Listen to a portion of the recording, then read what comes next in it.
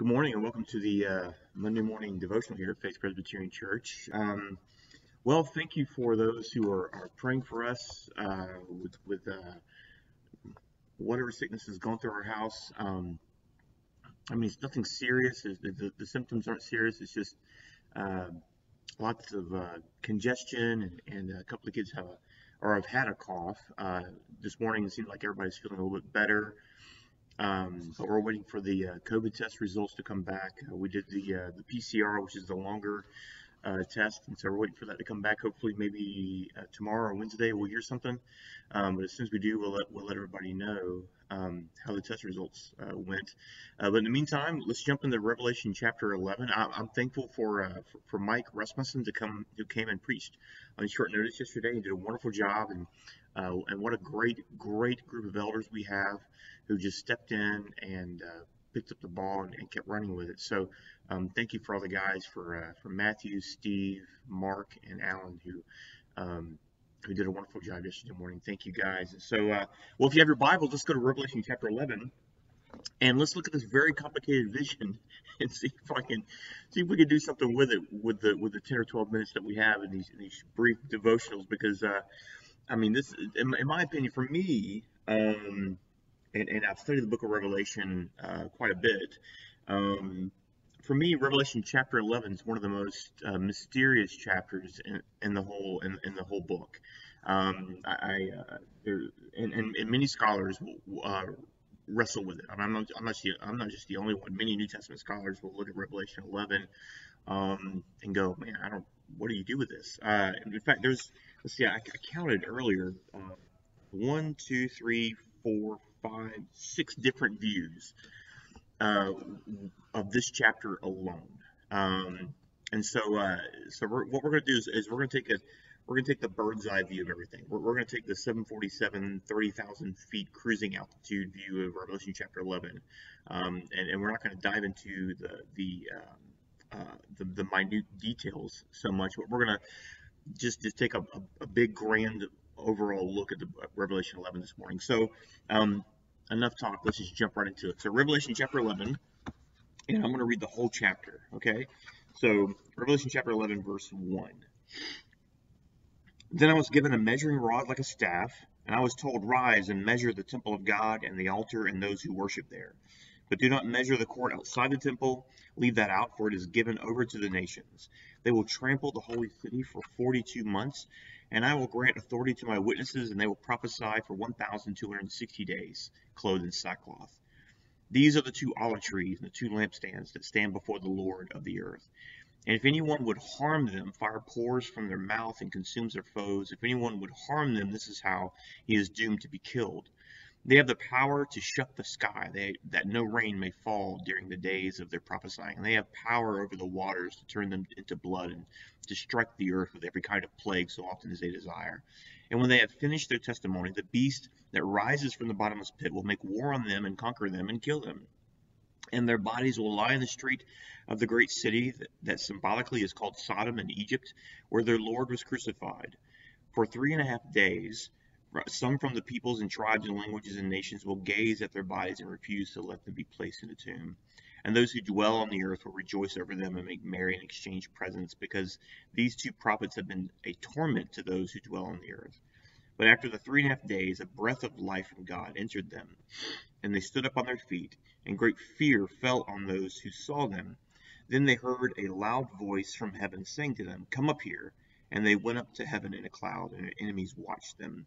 And at that hour there was a great earthquake, and 1/10 of the city fell. 7,000 people were killed in the earthquake, and the rest were terrified and gave glory to God of heaven. The second woe is past. Behold, the third woe is soon to come. Okay, so we're leading up to, Revelation chapter 12, which is the 7th trumpet. We're leading up to the 7th trumpet. And what I'm proposing here is that Revelation 11 happens within the events of the 6 trumpets. Okay, so this is sort of we're still in the deep breath before the plunge. We're in the deep breath before we see the return of Jesus, which comes in the 7th trumpet in Revelation 11 verses 15 to 19. Okay, so what we're seeing in Revelation 11 is the perpetuity of, again, the perpetuity of human history leading up to the return of Jesus. And so when we read things like two witnesses and the courts of the temple, um, and the beast from the bottomless pit, we are not to read these literally. We are to read them literalistically, but we're not to read them literally. These aren't literally two guys that you see in some of these some of these movies that have been put out there, like Left Behind and other movies that were put out there. These aren't literally two men who stand in the streets of Jerusalem prophesying, and then they're killed and then they're resurrected. These two witnesses represent the church. These two witnesses represent the church, in that notice that they're identified as the two lampstands, the two olive trees. Verse 4, these are the two olive trees and the two lampstands that stand before the Lord of the earth. And this is throughout the book of Revelation. The two olive trees, the two lampstands, two witnesses. This is always a representation of the church itself in its ministry to proclaim the gospel. That's what they're doing. And why two? Well, because according to Old Testament law, according to Levitical law, in order for any testimony to be substantiated and to be proven, there had to be two witnesses. And so, in other words, what we're seeing is we're seeing the church on the earth before the return of Jesus being witnesses to the gospel of Jesus Christ.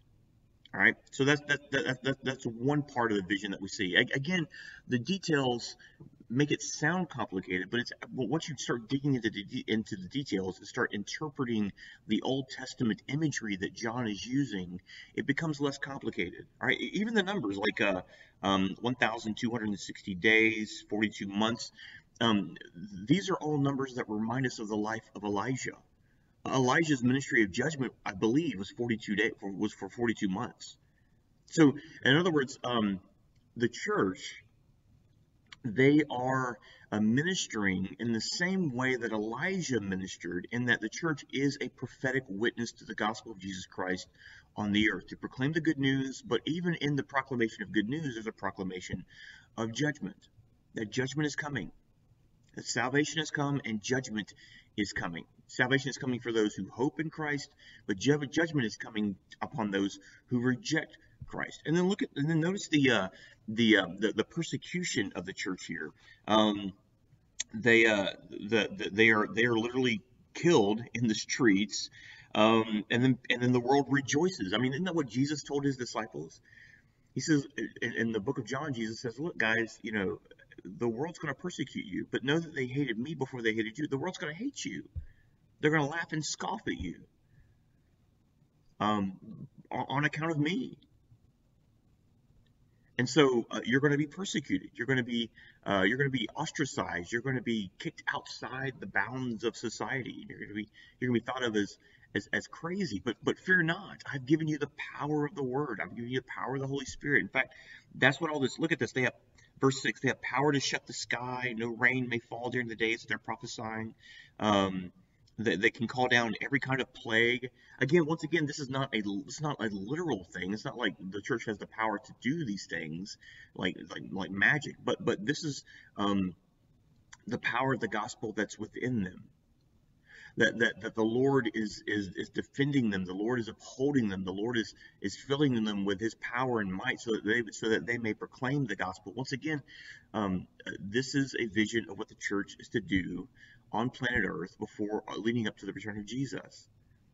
That we, as the witnesses of Christ, we as those who have a prophetic message of the gospel, are to stand firm in Christ and preach the gospel no matter what happens to us, knowing that the world will hate us, the world will ridicule us, the world will even seek to kill us.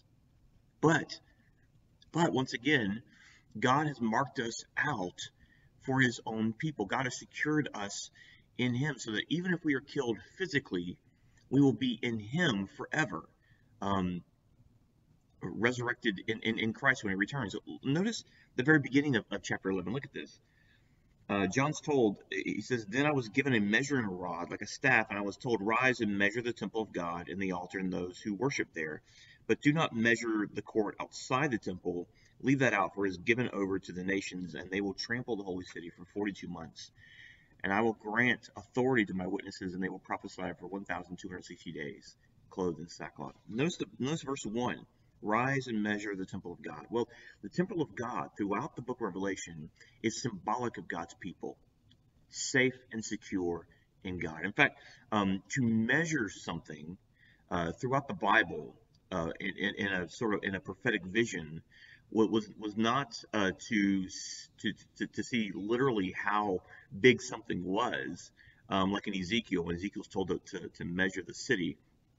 To measure something in prophetic language or apocalyptic prophetic language was symbolic of saying, look how strong and secure my people are in God. Now measure that. Look at this. So like at the end of the book of Revelation, when we get a vision of the new city and the new temple coming down from heaven, that's not a literal city and a literal temple.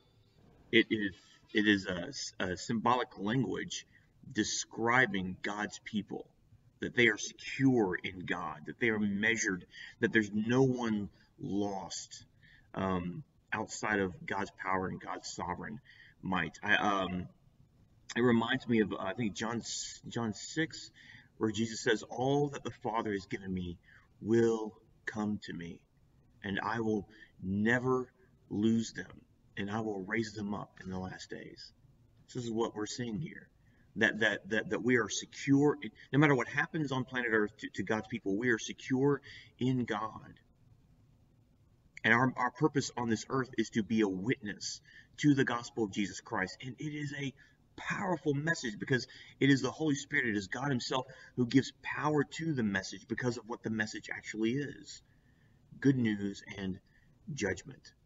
And no matter what happens to us, we are to never cease proclaiming the gospel of Jesus Christ. Why? Because Revelation 11:15 is coming. Listen to this. Then the seventh angel blew his trumpet, and there were loud voices in heaven saying, "The kingdom of the world has become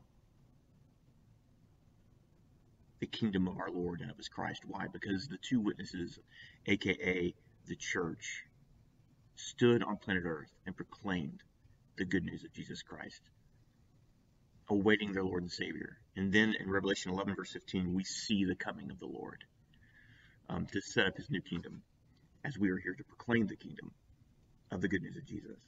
Let's pray. Father, thank you so much for giving us the gospel, that gives us peace and comfort and joy, knowing that we are secure in you. God, never, ever, oh God, let us forget our mission to proclaim the good news of your Son, Jesus Christ, to the nations, to our neighbors, to our coworkers, to our family members.